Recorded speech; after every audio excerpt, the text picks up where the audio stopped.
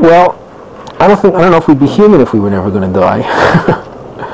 But death is not the real issue for religion. I think religion is about limitations and borders, and death is simply the most radical of limit situations that we encounter. This is another idea from Peter Berger. His whole book on the sacred canopy, which I referred to earlier, is really about how human societies confront the reality of death. And religion is one of the most powerful antidotes to the reality of death. It relativizes death in many ways.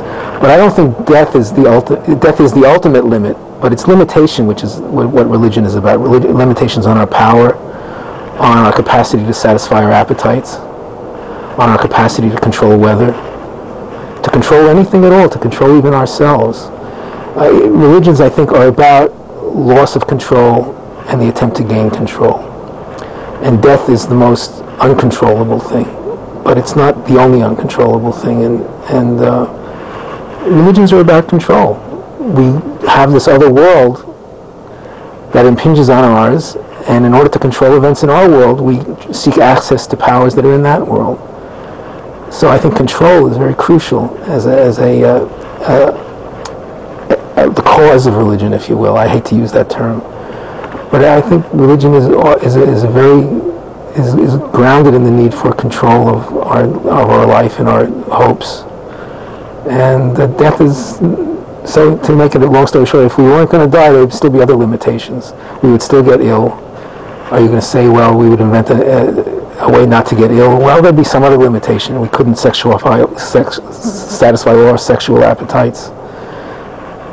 So there'd be all kinds of limits, even if death were taken away as a limit, which I can't imagine would ever happen. So certainly, if there were no death, religions would be different. I go that far. But would there be religion or things like religion? I'm certain there would be, because we are not infinite. We're not omnipotent. We're not all-powerful. And existence forever is, as certain short story writers have told us, is a curse. So then we would have to deal with the curse of infinite existence. You know, I think of Jorge Luis Borges and others who've written on this kind of subject. If you think about it, mortality is no great thing. Exactly, there's limitations of personal experience, of intelligence.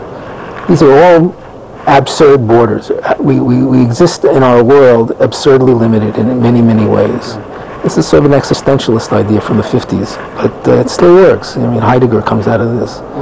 But the idea is that our humanness is grounded in our limitations. Death for Heidegger was the ultimate limitation, and for others, and being is being in the face of death, but it's really being in the face of limitation.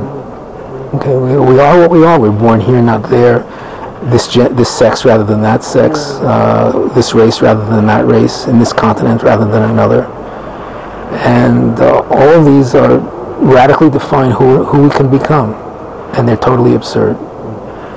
So anybody who reflects on these things comes up against limit, which is where religion lives, at the domain of limit.